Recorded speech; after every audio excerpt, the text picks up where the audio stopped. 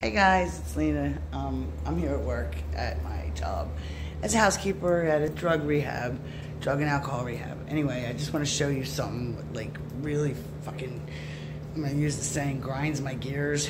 But over here cleaning the room, big room, see?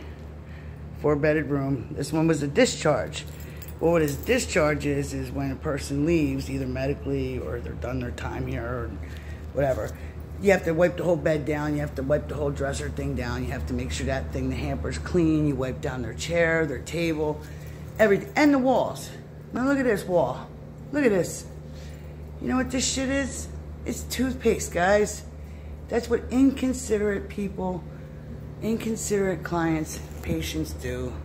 This is like jail shit. They use the toothpaste to hang pictures and crap on the wall. But yeah, just wanted to show you. That's my day. Bye.